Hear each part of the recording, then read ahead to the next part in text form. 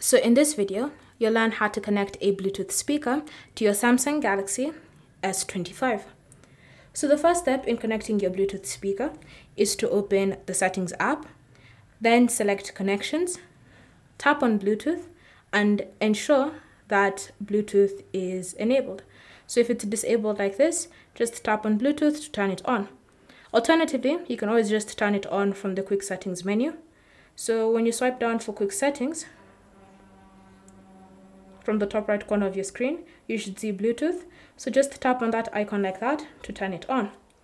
So once you have Bluetooth enabled on your device, it will then start scanning for any available devices it can connect to. So the next step is to put your Bluetooth speaker in pairing mode. So switch on your speaker and then put it in pairing mode by pressing on the Bluetooth button like that. And then it should appear in the list of available devices. So you can see I already have this prompt here to connect. If that prompt doesn't appear, then just select scan and then wait for it to scan for any nearby devices.